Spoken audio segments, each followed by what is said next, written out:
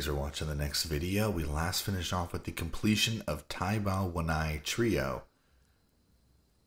Okay, so here we are getting 100% Hosidius favor, unlocking the Woodcutting Guild at 75%, and also Tithe minigame once we're 34 farming because of 100%.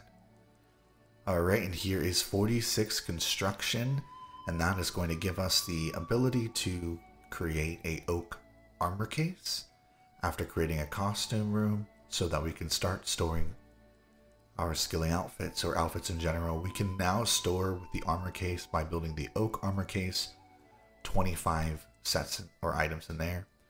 And then because we got the stale baguette, we can now store that as well. We're also going to create an oak wardrobe so that we can store pretty much graceful different items. We can store rods. There's a lot of stuff we'll be able to store here now because of the increase to the storage limit, even at the lower construction levels, making it a little bit easier. We also hit 600 total level, which is a little milestone. And here is 42 mining, which means we can now mine the sulfur for Lovakenge later. Here's 100% in Piscarilius favor. And here we are completing an easy task and starting to do some Zaya library to get 100% Arceus favor. There's 12 rune crafting. There's 13 rune crafting. Here's 14 rune crafting. And here we are turning it in for 100% Arceus favor. And by finishing up our last remaining books, we should get at least, I believe, 15 rune crafting.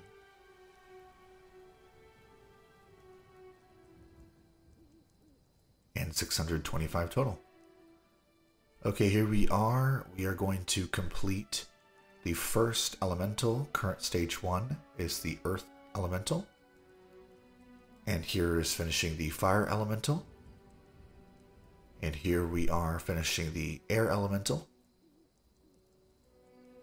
And last but not least, the water elemental. And that will be the completion of an easy task for Kandarian Easy Diary. Okay, so now we want to get at least 65% favor, and we're going to do that through volcanic sulfur. I have kept my plague mask so that I can use it just for this since I have one slayer. And what we have is an alt here that is essentially splashing this spider, and we have walked on this particular tile. There is 3 of us, RN, Tato, and I. Here's me doing it on my own and hitting 65% so that now I am done with mining. And here I am turning in the Forsaken Tower to get 10% Lovakenge favor from 65%, hopefully, to 75%. And there is the completion of the Forsaken Tower.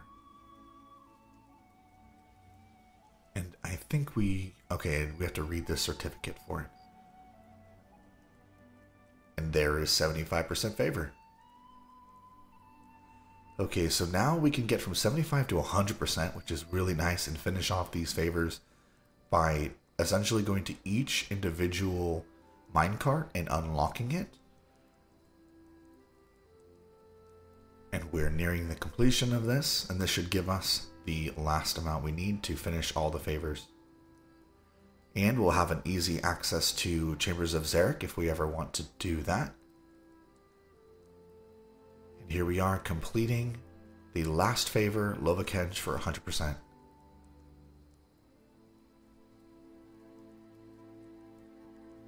This is the moment we've been waiting for, which is to complete the Architectural Alliance mini quest.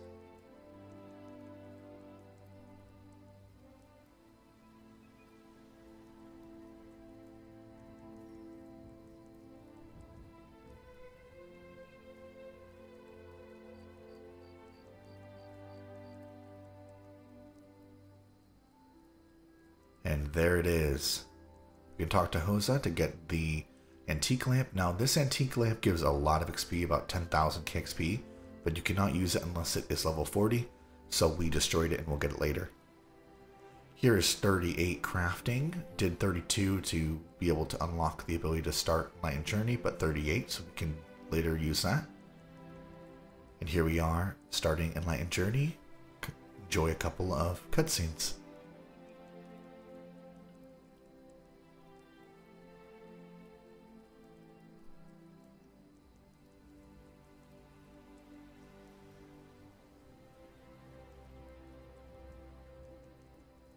And here we are planting the willow that will be protected, that we need to get the branches from. Just a note there that you do have to actually wait for it to be fully grown and check the health, and then wait 30 minutes for your first ability to prune. And here we are getting trained up.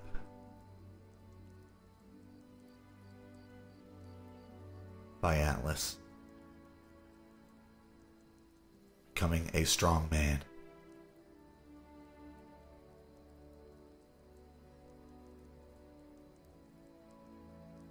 The best man we can be.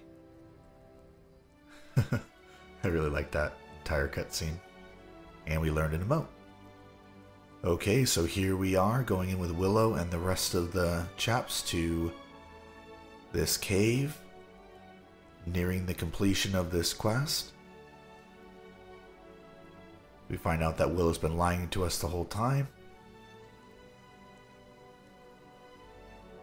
And now there's an elemental guardian of some sort. We have to run around, but it can smack, and every single time you mine one of these, it does the damage and kills it, but it can KO you, so be careful. There's Armarno.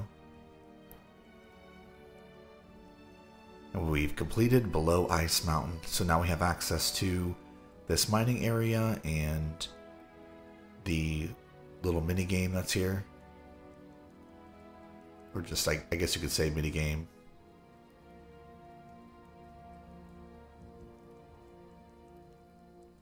Okay, so now that he's departed his workshop, we can go there whenever we want. Here we are, talking to Nicholas.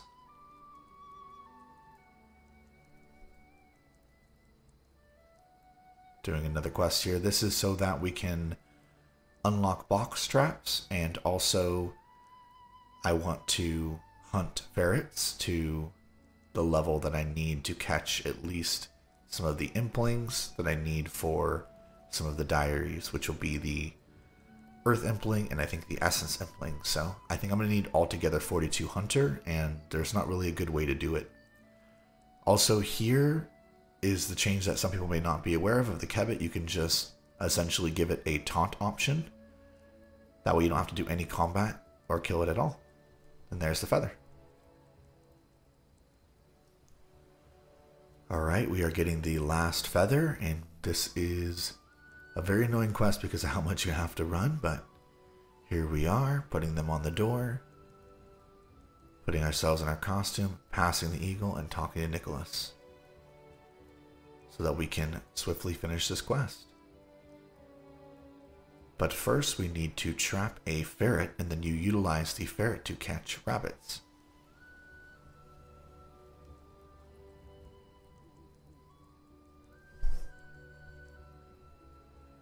It would be really cool if you could get a ferret pet.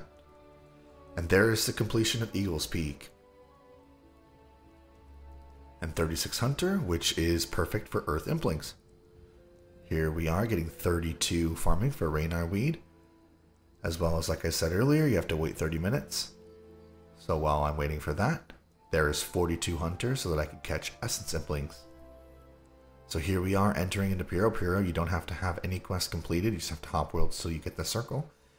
And then you can talk to Elnock to get your first items. There's also been an update to Puro Puro, so you can turn off the strength XP you get from going through the wheat. So there I am turning that off.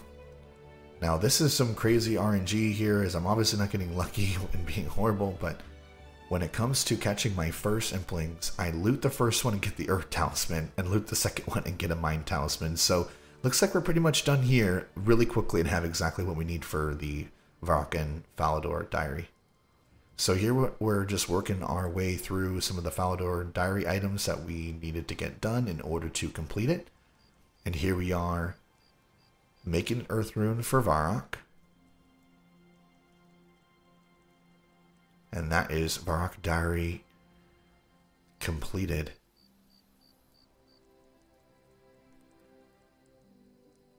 We get the Varrock armor and then also some Herblore XP. 37 Herblore without really even training it. And here we are, now heading into the Mind Altar to make a Mind Tiara, completing the Falador Easy Diary. Let's talk to Sir Rebel and get our awesome aesthetic shield, which we probably will wear once in a while, but for now we care more about this lamp. And a completion, and there is 38 herb lore. We can now make pea pots. Nice. Alright, here we are doing some more Kourend Easy Diary tasks to hopefully wrap up this diary. Since we've already completed Tybell One Eye, we've already gotten the Joker Bones. And there is the completion of Kourend Easy Diary. Alright, let's talk to Pirate Jackie and get our Kourend Easy Diary gloves and lamp.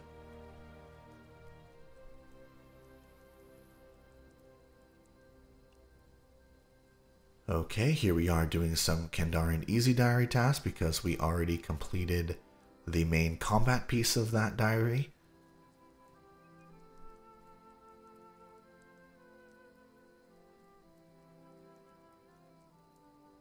We have most of them done, but here is Enlightened Journey being completed. Talk to August to fly. And here we are, completing the quest. Hopefully we should get from Enlightened Journey, which we just completed, also 34? 33 farming. So we're just shy of 34, which we need, but otherwise we would have been pretty close and that quest would have got us what we need. We also need some more crafting levels for what we're going to do next. So we needed 42 crafting. There's 42 crafting, and that's to make a fishbowl, which was the only thing left that I had to do for the Kandarian Diary. And there is the completion of the Kandarian Diary. Here we are talking to the Wedge to obtain an incredibly helpful hat for standard 10 HP accounts. Not for us, really. Looks pretty cool, though. And the Antique Lamp for the herb lore XP. 39 herb lore, almost 40, and then we can use our other lamp. Now we are completing some of the Kourend and Kebos Easy Diary tasks because in the prior video you saw me kill a sand crab, so we've done the combat for this diary as well. Getting the limpwort seat was the most annoying part because I didn't have any limps and you need to make a strength pot in the bar. There is the completion of the Kourend and Kebos area diary. And here I am getting the lamp as well as the Radha's Blessing, which is actually nice because you can teleport to Kourend with it. No level, we're barely there. Here I am actually just obtaining the Incando, I forget what you call it. What is it called? Yeah, Incando hammer. And then also I got a bunch of Baronite heads and some antiques, so I'm turning these in for some free kudos. I just wanted to test it out, but I'm not going to camp it. Here I am using one lamp to get to, hopefully, 40 herb lore. And that means we can now use the other lamp, and this should be a good 10k experience to herb lore. We've got 42 herb lore, and we've really not even trained it. It's really nice. We're almost to super attacks. There is 34 farming, which means we can now actually go to do tithe.